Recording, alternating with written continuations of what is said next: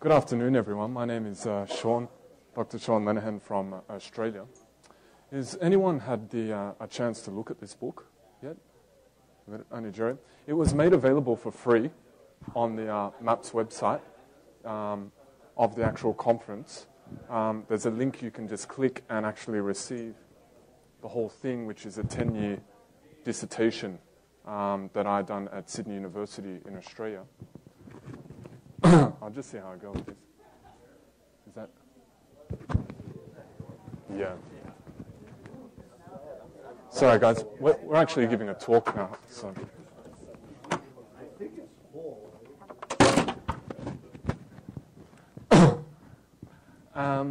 Has anyone ever read any phenomenology? Yes, a little bit. It's actually, that might be easier. It's actually very difficult to try and explain this approach to studying human beings in a few minutes. And the best I think I can do within half an hour duration is give the paper and see where the dialogue takes us in our understanding. What I've included up there is just a selection of some of the references to the phenomenological movement, including... You just want to pass them around. Oh, sure. Including a number of excerpts from the instructors that I'm taught by, and cross-cultural studies of this kind. So I'll go through the paper and please just ask whatever you want about the approach, and we'll see what it has to contribute to our understanding of psychedelic science. This paper develops material from ethnographic research undertaken into clubs and raves in Sydney. Rather than seeking to compress my larger monograph, The Varieties of Ecstasy Experience, into a short talk, I will develop a number of insights from this work with further theoretical augmentation. This work was exploratory in nature as the ethnography and the subsequent interpretations were generated within the duration of the fieldwork and the write-up. Essentially, what this methodology and theoretical interpretations of this project of knowledge sought to clarify and illuminate the socio-cultural worlds of drug consumers. Although this orientation is complementary to interdisciplinary concerns, this position rejects all biological reductionism, scientistic, objectivistic, or mechanistic paradigms, all of which argue that living organisms are determined by the brain. In the ethnographic context, the main orientation is to strive to maximally open oneself up to other people's experience, taking their experience to the best of one's ability on their own terms, and thus allowing them to become palpable. Given the persuasive use of ecstasy in Australia and abroad, research which focuses on users' own self-reports internally can contribute to an understanding of these substances by generating insights into the varieties of ecstasy experiences and that participants undergo in the course of ecstasy use. Hence, the focus on ecstasy consumers' own self-reports can provide direct insights into the interpretations, affects, desires, motivations, meanings, in fact, the entire socio-cultural horizons of these people's existence that is generated in and through what they say and do. Phenomenology is that science that is an approach to the intentional life of consciousness, and knowledge that starts with an acute examination and description of human experiential stream and its articulation, i.e. the field of human subjectivity. When applied to the ethnographic project, phenomenology is in an excellent position to record and clarify human experience. The value of this approach is that it directly attunes to users' experiences, their internal flux of intentional movements of consciousness. This is the alternative to the deterministic mechanistic argument. To attune to people's own experiences, I adopted Strasser's dialogal phenomenology, which enabled me to frame and critically reflect on my informants' accounts of their own experiences within their respective socio-cultural contexts. Yep. Just there? Right. Thank you very much. In the ethnographic context, the main orientation of dialogal approach is to open oneself up to other people's experience, taking their experience to the best of one's ability, on their own terms, and allowing them to become more palpable. In this respect, the researcher strives to describe how the people exactly as they appear to his or her consciousness. Hence, rather than thinking about the underlying mechanisms of neurological action, they are often central to the polemic debate surrounding ecstasy use and its supposed toxicity. What interests me was an open-minded ethnographic exploration of ecstasy use, directly grounded in the user's own experiences with these substances. The examples presented in this paper are drawn from a larger corpus of interviews, notes and conversations with informants. To give the reader a sense of this lived dynamic trajectory of ecstasy use, I have organized these self-reports into thematic categories that roughly correspond to excerpts from temporal sequence of using ecstasy. The following example illustrates various users' early reactions to ecstasy, the come on, in the first hour or so. In the ethnographic encounter, this is described as the intentional movements of consciousness in the experiential stream and articulation. I will try and explain what some of this is, if we have time. So this is a quote from one user who's actually describing their consciousness on the drug. In the beginning, the physical effects of the drug are overpowering. Your heart is beating really fast and you're just trying to breathe and control it all. You go with the pulse and you start breathing a bit harder. In dealing with the come-on, it's usually better to sit down so you don't freak yourself out running around. In the second stage, I sit down and have a cigarette. Well, many a cigarette, because sometimes they feel a whole lot better. She laughs. I feel like I hit a state where I sit down and I just feel it. And if sitting next to someone, it is all very touchy. Like I'm sitting to one of my next best girlfriends, I always hold her hand. I wish to emphasize that these experiences captured through phenomenological synthesis is fragmentary and incomplete. In other words, it represents fragments of the totality of the life of these people, as they are interpreting it through their own experiences. The partial insights that I gleaned through the ethnography were, however, truly revelatory, as openly acknowledged that other people's socio-cultural realities are always more than any ethnography can actually capture.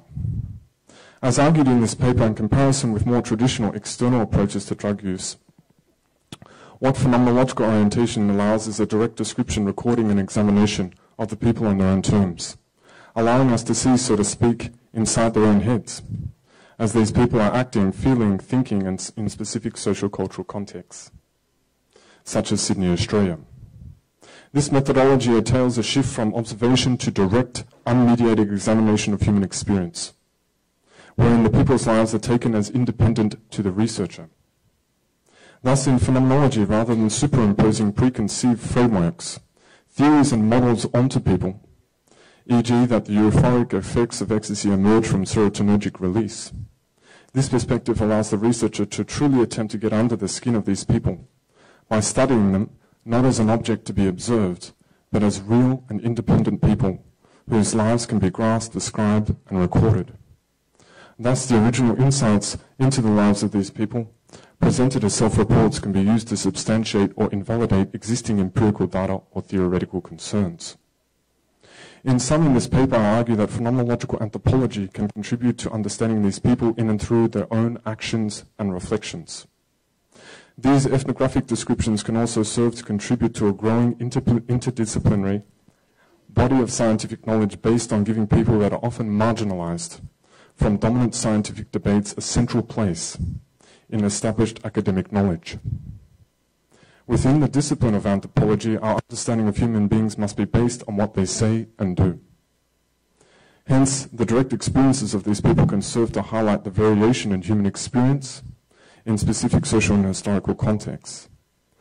Although many astute commentators have described the ineffable and inexplicable nature of drug-induced or altered states of consciousness, I wholeheartedly embrace Chamon's recent affirmation that empirical studies of these other worlds are not only possible, but highly productive in revealing the actual experiences of the users themselves for further empirical and theoretical analysis. As such, I have argued that phenomenological orientation directly attunes to users' self-interpretation emergent within their experiences in respective social contexts of use, can provide an excellent starting point for surveying the varieties of ecstasy experience. So I've kept the paper short so that we can actually have a proper Q&A discussion. Thanks, everyone. So I've just made the book free for, through Sydney University dissertation. I do understand that it's actually very, very difficult. The PhD I was doing went over 10 years. And trying to think about how to compress that into a 15-minute talk sort of was difficult. So does anyone want to start with some sort of general questions, and we'll take it from there? Yep. Yeah, I have a general question, which has been a question on my mind for a long time, even before the conference, certainly during this conference, and that is how much philosophy of Edmund Husserl may have influenced your own. It's central. Sorry, is it Mark, is it? Or Mark. Pleased to meet you, Mark. My instructor, Yadrin Mimica, one of his papers is there, is one of the few people that actually teaches Husserlian phenomenology in anthropology in the world. What this is, you can't sum it up in a nutshell because it just can't be done. But if you listen to me before thinking about, they're trying to describe the flux, right, that is in our subjective experience. And what they're suggesting there is that's not determined by any laws of physics, chemistry, or biology. And this really is a way that we can then become to think about human freedom. It's very, very important.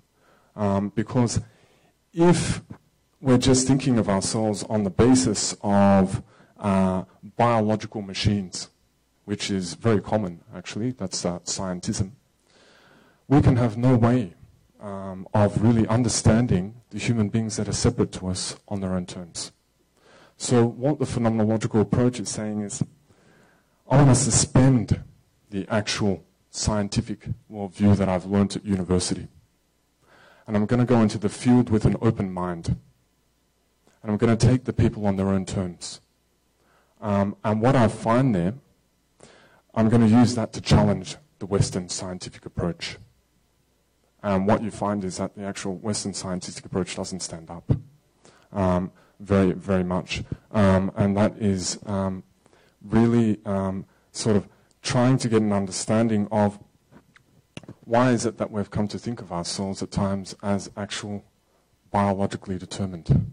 Or we don't have a sense of ourselves that we're actually directing our own actions. So you might have read some of this, but if you read some of the phenomenology, they're trying to describe intentionality. Has anyone ever heard of that? Or intentionality? Yep. That's self-directedness, literally. Literally, as I'm walking here, that is what they're seeking to describe. Our behavior is directed from the body. So I am Sean. This is how we actually lecture in phenomenology. And this we describe as the life world, literally. So we're taking other human beings and trying to get a sense of what's their worlds, what's their society, what's their field of action. Sorry, Joe, you want to jump in? Yep. Yeah. Well, yep. no, I have read your book. Yep. You do a really good job of describing the life world of your populations. Yep. And you want to go into more about who these people are, you know, in Sydney, and because that's, if you go and look at that, you'll see that just describe the population that you did study and you convey, you know, in quotes and throughout the book. Okay. It's a random selection of people, really. And I didn't know them. I was studying, as a PhD student, and I went out and just met a whole lot of people and said, I'm doing a doctorate, and I want to literally become a raver, which is what I did for nearly 4 years. In between studying some of the most difficult philosophy ever, I had to take off my lecturer's clothes and don my army pants and dye my hair 4 colors and hang out with a whole bunch of strangers, raving with them, literally. And it's written in. My own experience is written in of being on ecstasy at the back. But the primary orientation of the whole book is putting the people at the forefront of knowledge. Is that what you're trying to get to, Joel? Yeah, just, you kind of giving I guess, if you, like in your book, you go through and look at all the different aspects of the ecstasy experience from all these different points of view. It's a very rich, diverse group that make up what you call ravers. But you really, when reading it, what I liked is that I really felt like I got to know, a lot of the people that really came through there. The people had tremendous self-illumination into their own experiences. It was, when you're doing this, you really start from a point of ignorance, right? That's the starting point of the ethnography. Instead of going in going, I know what you are as a scientist, what the anthropologist does is says, I don't know anything about you at all. And what I want to understand is you through you, and what you're all doing together as you're out there on the dance floor, going for it, and all of the different aspects of their lives, including reintegrating into work, how they would, generate rituals. There's hundreds and hundreds of different examples, looking at every single aspect from movements of the eyes, salivation, sexual behavior. Often a lot of this stuff is completely sanitized from anthropology, so they won't actually look at any of it at all. And it was very, very important in this approach to really be maximally open to the exploration of the experience. The only thing I didn't look at was drug dealing, and I just thought that would be that'd be hard, because the university ethics and everything was already very, very difficult, to say the least. Yep. What are your thoughts, like in general, on the functions that MDMA and dance music culture in general has in helping to facilitate feelings of interconnectedness and empathy, and transcending the importance of the I and understanding the significance of the larger we, and how MDMA and the dance music culture in general kind of synergize together to make that happen? Man, I completely agree with you. I think it runs through all of the books. There's a whole lot of books reviewed at the back, from the qualitative, sociological and different dimensions. One of the, thinkers it's mentioned, but that isn't given further elaboration, is Alfred Schutz, very famous Austrian phenomenologist, and he speaks of we experiences, those moments in life where there is no just I and you in dialogue, and in between us is the world, we'll say in phenomenology, but at a point where we can all just sort of, and just, and we're all there together, and everyone's like, wow, there's that real sense that there's no longer the atomization or, the singular. And it's quite obvious that they built the whole thing around that, from my understanding of the music and the culture that goes with it. But what I sort of thought, in comparison to a lot of the other books written, was that this wasn't all a kind of, anarchic project of freedom against the state or anything. What I saw in asking a lot of the people was that there was no project of freedom politically, most importantly. And that's from me coming from a left-wing background, who's trying to understand in capitalism what previously was sort of, we're against the state, we'll occupy space, we'll, feel free to open up our feelings in a society that says we're not allowed to do that. Why was that absent? And that, really started to inform some of this book that I'm thinking as a Marxist and left-wing thinker in capitalism. But primarily, I thought most of the people were there, really connecting friendships, genuine, so genuine. The people were so amazingly open and genuine, made long-term friendships with a number of them, and they really liked what was the final result. So, yeah. It was a critical study, though. It was meant to be a critical study. So, yeah. Hi. Yeah. I don't know if you're familiar with the Leneghan idea of being for the other. Okay. But if you are you suggesting that the use of MDMA might facilitate that ethic? Do you want to scream to, just, they can't hear you up the back. He said, an ethic of being for the other. Yep, Levinasian ethic. It's not written in there, but it certainly does seem as you're describing there, that this really sort of communal efflorescence emerges. And that, is noted in the kind of empathic bonding, that MDMA can facilitate in certain situations. But I certainly didn't make those philosophical reflections. We're going to cut it. Thank you all very much, ladies and gentlemen.